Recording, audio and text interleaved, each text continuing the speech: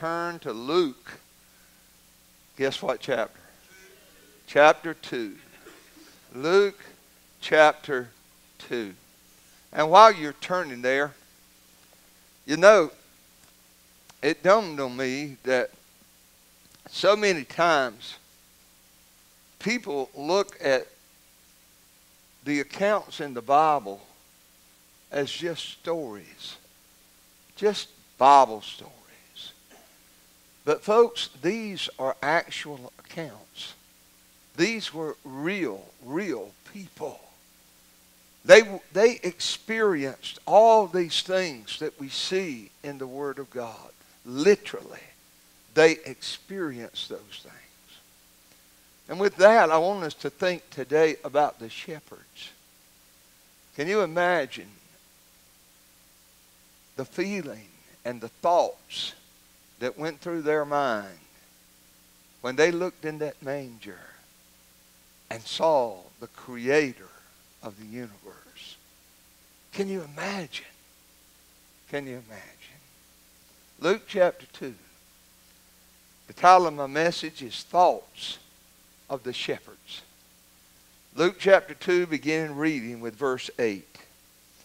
And there were in the same country shepherds abiding in the field, keeping watch over their flock by night. And lo, the angel of the Lord came upon them, and the glory of the Lord shone round about them, and they were so afraid. And the angel said unto them, Fear not, for behold, I bring you good tidings of great joy, which shall be to all people. For unto you is born this day in the city of David a Savior, which is Christ the Lord. And this shall be a sign unto you. Ye shall find the babe wrapped in swaddling clothes, lying in a manger. And suddenly there was with the angel a multitude of the heavenly host, praising God and saying, Glory to God in the highest, and on earth peace, goodwill toward men. And it came to pass as the angels were gone away from them into heaven, the shepherds said one to another, Let us now go even unto Bethlehem, and see this thing which is come to pass, which the Lord hath made known unto us. And they came with haste, and found Mary, and Joseph, and the babe lying in a manger. Let us pray. Heavenly Father, God, how my heart thrills as I read these words that, God, I have read so many times over the years. God, I thank you. I thank you for that night when shepherds came. I thank you, Father, that, God, it's real, it's true.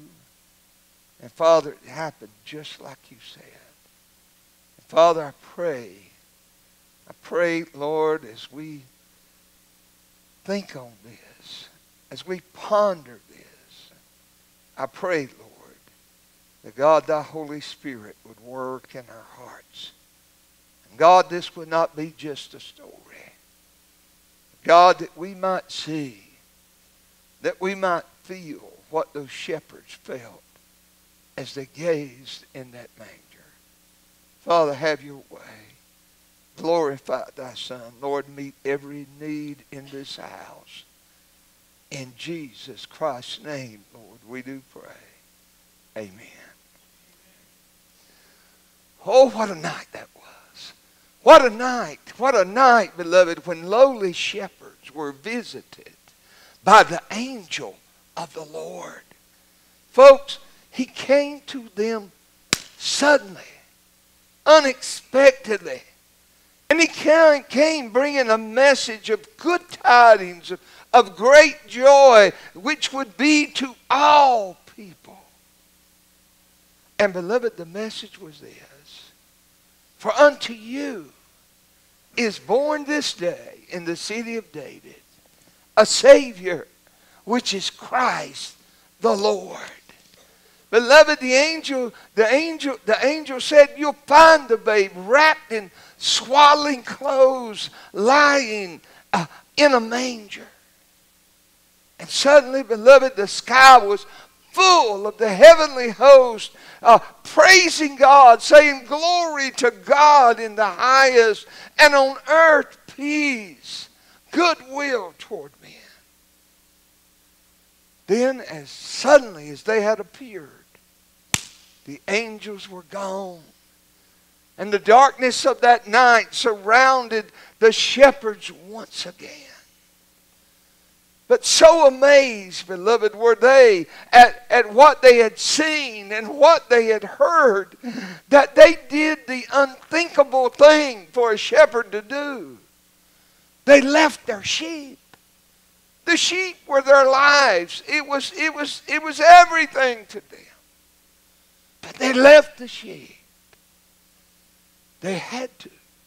Because, beloved, they had to find this Savior that the angels had sang about. They had to see Christ the Lord.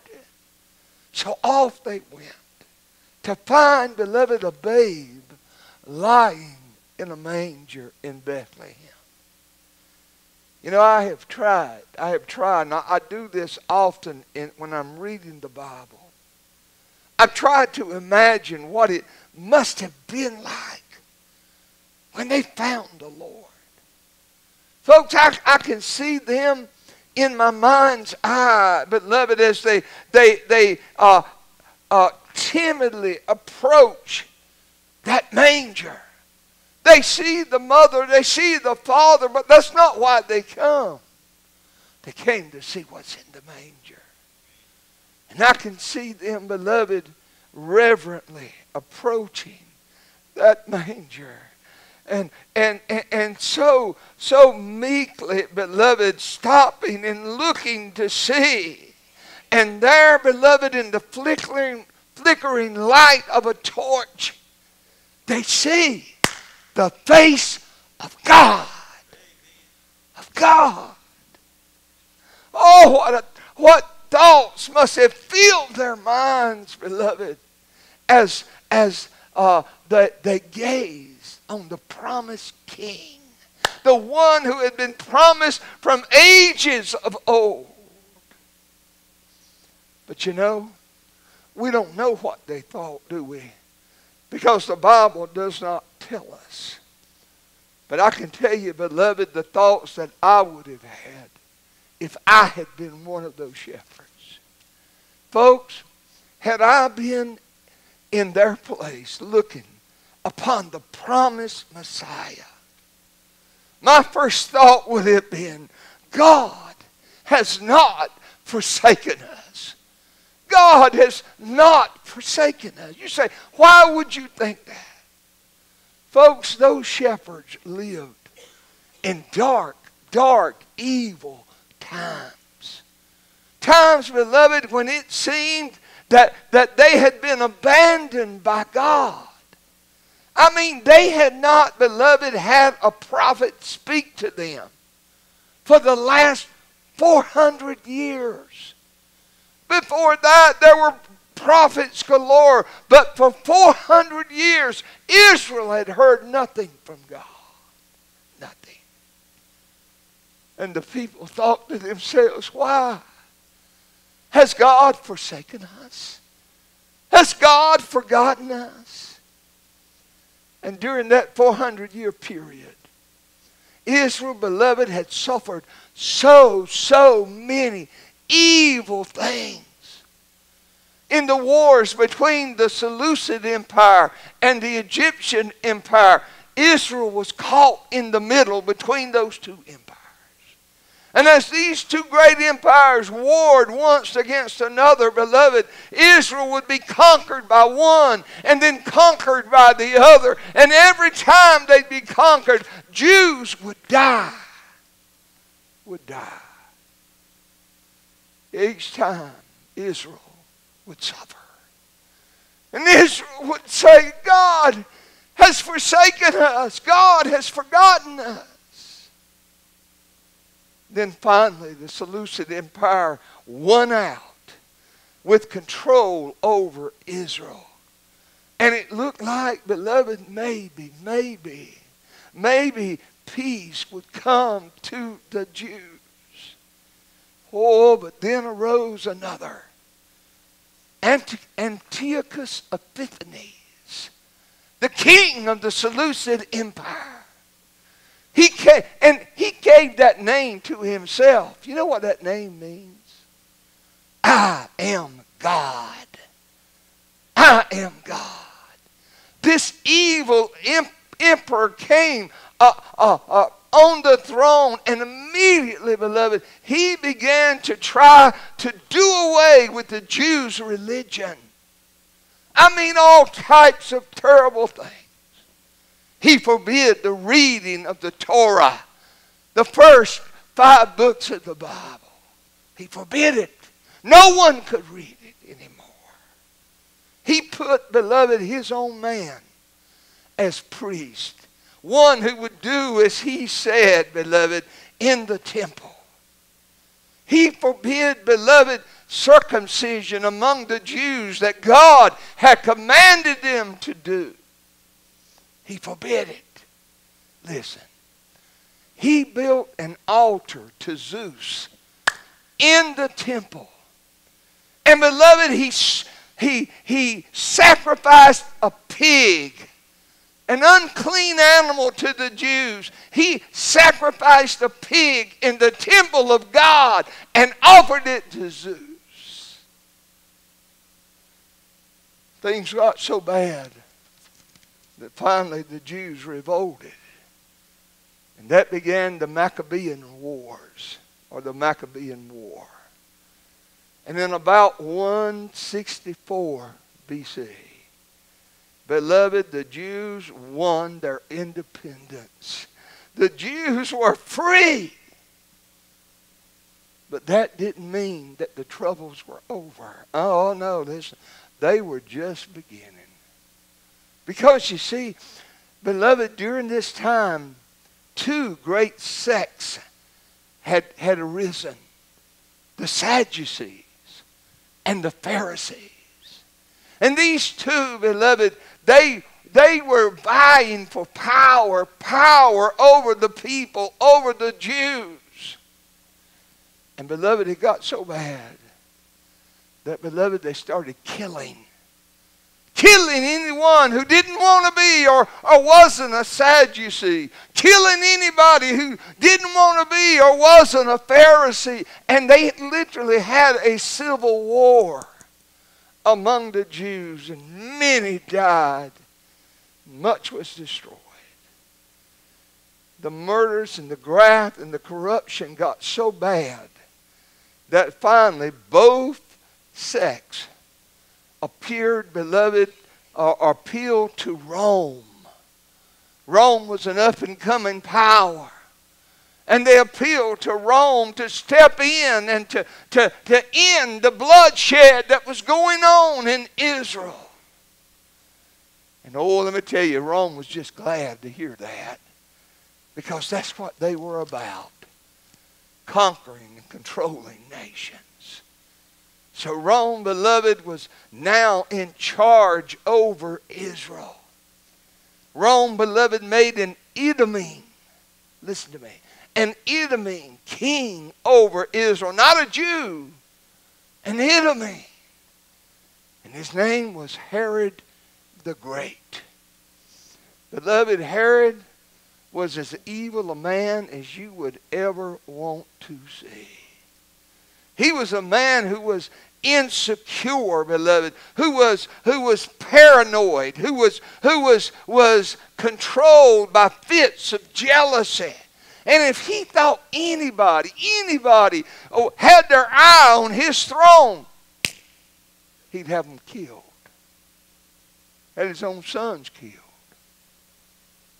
Because he thought that they wanted his throne. So under, beloved, the iron rule of Rome and the evil Herod, many Jews felt God has forsaken us. God hasn't spoke to us in 400 years. And especially was that true of poor shepherds. I mean, beloved, they were the lowest of the low. They were the poorest of the poor. They, beloved, were the outcast of society. If you wanted to see the lowest thing in Israel, they would point to a shepherd. They would point to a shepherd. Oh, but the angel of the Lord had come to them. Amen. The angel of the Lord had brought them the message. He had delivered the glad tidings to the dredges of humanity, the lowest of the low.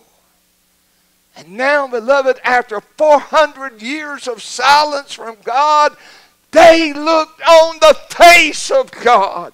Oh, listen, if I had been them, I would have thought, praise God, praise God. He hasn't forsaken us. Praise the Lord. He's come down to us. He's come down to save us, the angel said. He hasn't deserted us. He still loves us. He still loves us. Next, if I had been in the shepherd's place, I would have thought, see him. See the Savior. Oh, God has honored the faith of His people. Of His people. Oh, how long had believers looked, beloved, for this moment. This moment. The moment prophesied in the Garden of Eden. The seed of woman will come, they said, and there he lay.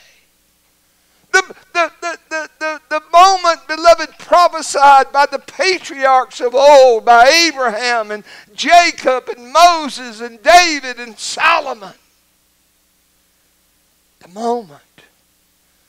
moment foretold by Jeremiah and Daniel and Isaiah and Ezekiel and Michael and all the prophets. And here they were, gazing, beloved, on the fulfillment of so many promises that God had made. The Christ had come. He's honored the faith of His believers. He's honored the faith. You see, folks, He had come despite all the unbelief from the world. Oh, listen. From the very beginning, Cain didn't believe. But Seth did. Amen? He did. Then, beloved, the days of Noah, the whole world didn't believe God. They didn't believe. But Noah and his family, they did. They did. In the days after the flood, again, the world, beloved, didn't believe God. But Job did. Job said, I will see Him in the flesh. I will see Him. I will see Him. Abraham did and was obedient. In the days of Moses, Egypt and the world didn't believe God. Pharaoh said, who is God that I should let His people go? But Moses did. He believed. And Israel did. Along came David. And the Philistines didn't believe, nor the world, but beloved, David believed and Israel believed. Then came a time when Israel stopped believing. When they stopped believing. Then 100 years later, Judah stopped believing. Oh, but through it all, beloved, there were those who did believe, like Isaiah and Jeremiah and Daniel and Ezekiel and the 3 Hebrew children and Ezra and Nehemiah and others. They did believe. Folks, God always had His remnant of believers. And it was always, beloved, the many against the few. The many who didn't believe against the few who did believe. And folks, that's the way it was when Jesus was born. God had, they thought, abandoned them. So, beloved, in their hearts, they had abandoned God. They had abandoned God. The two major sects, the Sadducees, were liberal. They did not believe in miracles. They did not believe in angels. They did not believe in the resurrection from the dead. And this was one of the major religious groups. The Pharisees, beloved, who believed, beloved, in their own self-righteousness and not in the promises of God. Now listen, the only ones who still believe, for most people, the only ones who still believed in the power of God and the promises of God were the poor and the sick and the lowly and the destitute. That's why Jesus went, beloved, to the poor and the sick and the lowly and the destitute. That's why. That's why. Beloved, they except for these, no one believed anymore. Men, beloved, like the shepherds who stood over that manger. So if I had been one of them, I would have thought, look at this.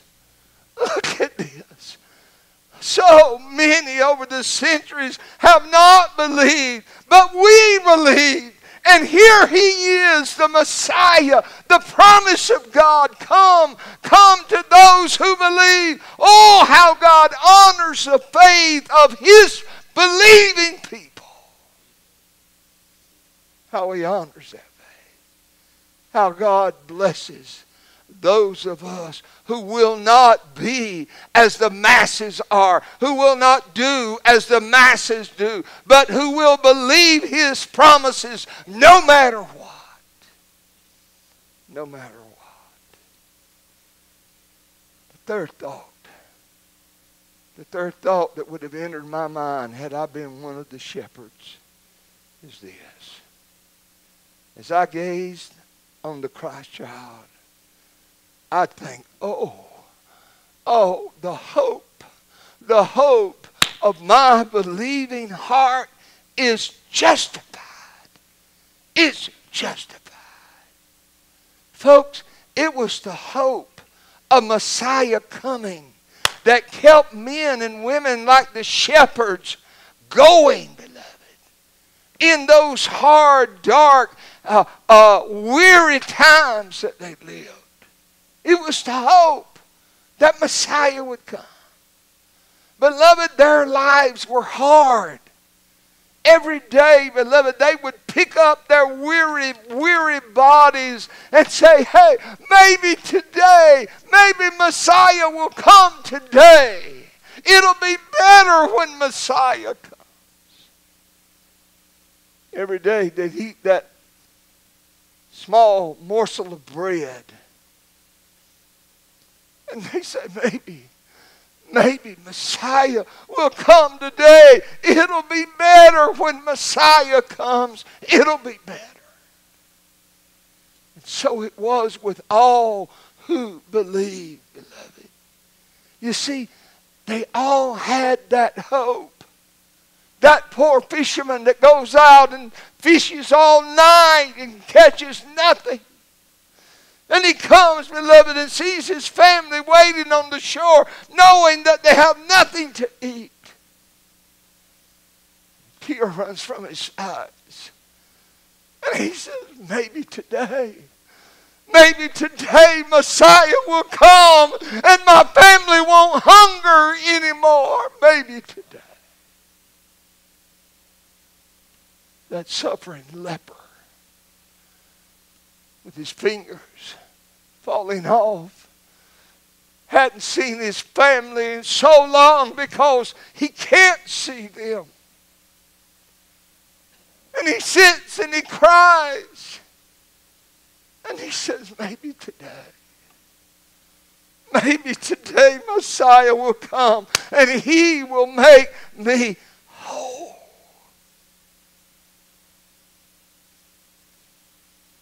Maybe this day Messiah will appear. So much suffering, so much pain, so much hurt, so much want. Oh, how did they continue, beloved, in those difficult, in their difficulties, in their sickness, in their sorrows, in their trials? How did they continue? How did they face a new day of suffering? Only one way. They had that hope. That assurance, that's what the word means. That assurance that one day Messiah would come and he would make everything right that was wrong in this world. He would make it right. And it could be today. And as those shepherds, beloved, put on their ragged clothes that night to watch the sheep, and they went about the monotony of tending those sheep, beloved, as they thought on the misery of their existence, their ever-present hope of maybe tonight entered their minds. And lo and behold, suddenly there was the angel of the Lord. And he looked at these lowly men and he said, behold, I bring you good tidings of great joy, which shall be to all people. And as their hearts, beloved, just almost explode with excitement, they say, oh, we got to go. We got to go fast. And as fast as our weary legs can move us. And we have got to find Messiah. And they run. And finally, they see the manger. And in trepidation, they approach. And they look down on their blessed hope. There he is. Today, all these weary days of hoping, today is justified. It's justified today. Because there before me is he who is my blessed hope. Everything will be better now. Somebody says, preacher, is that what the shepherds thought as they gazed on Jesus? We don't know. The Bible doesn't tell us. But I believe so. I believe so. With all my heart, I believe this. Let me tell you why. Let me tell you why. Folks, now you follow me. As those shepherds looked on Jesus, it was the first phase of his first coming. It was the first phase. Why do you say that? Because the child had to grow up. He had to be baptized. He had to have his ministry. He had to go to the cross. But beloved, first he had to come, born of a virgin, as a babe. Beloved, this was the first phase of his coming, of his first coming. But guess what? Y'all ready for this? You know, don't you? He's coming again. He's coming again. Now let this sink in. It very well could be that you and I as believers, beloved, could see him at the first phase of his second coming. Preacher, what's the first phase of his second coming? The rapture. The rapture, when he calls us out of this world.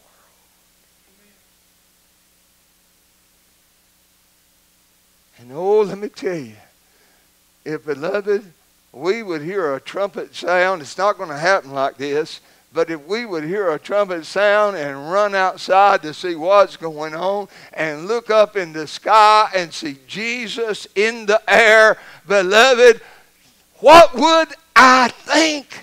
I think, oh, he has not forsaken us. We live in such an evil, wicked world, but he's not forsaken us because he's going to take us out away from the sin and evil of this world. Whoa! I think he's come.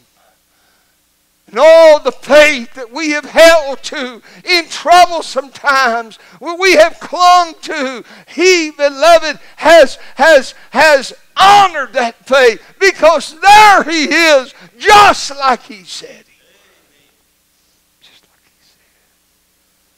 I think the hope that has kept me going over these many years, beloved, no matter how much I have had to suffer, no matter what I've had to endure, no matter, and believe me, it has not been easy all the time.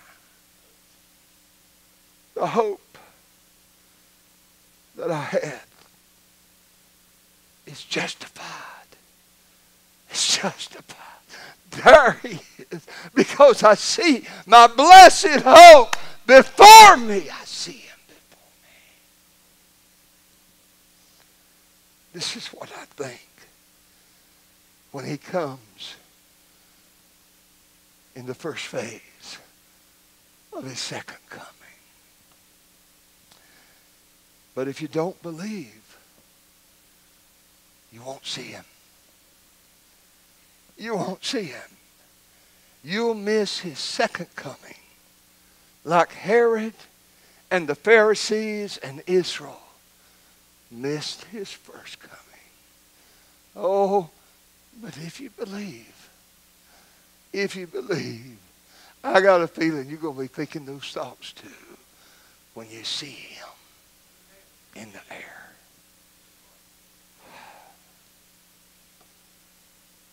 Those who believe and receive him will see him when he comes, and will rejoice and be glad forever, ever, ever more.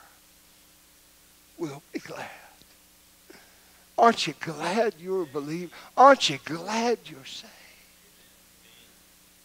And if you're not, oh, you need to come.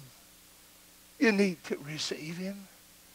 You need to do it, because we know not the day or the hour when our Lord will appear. We don't know. I think he's already, beloved, standing up, ready to step out in the clouds. I believe that. I want you to stand with me. Heads bowed and eyes closed.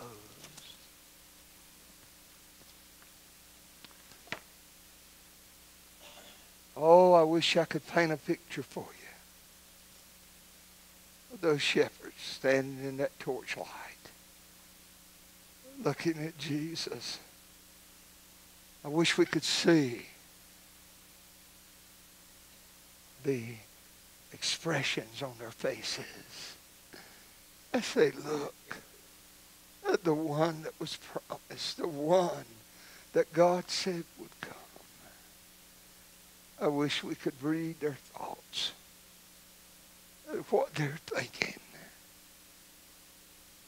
And beloved, whatever it was, you can believe their hearts were leaping for joy inside.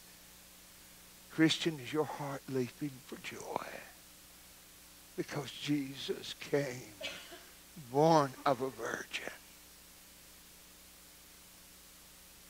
What are you thinking as you look on that day in your mind's eye? What are you thinking? If you're thinking what you should, I can tell you, you'll be praising God. You'll be worshiping him. You'll be thanking him with all your being. And if you don't believe, oh, let me tell you, you need to come and receive Christ as your Lord and Savior. Heavenly Father, we ask you to have your way in every heart. God, we are so weak. We know what we feel in our heart, but God, getting it out to the people, sometimes, Lord, it seems an impossible task. Father, we know we can't do it without thy Holy Spirit working. And I ask thy Spirit to work now in every heart that's here. Help us to see ourselves as the shepherds were that night. God, help us to think the thoughts that they would have thought. Because we are standing, I believe, Lord, on the verge of the first phase of your second coming. Have thy way in every heart. In Jesus Christ's name we pray. Every head bowed, every eye closed, we invite you to come.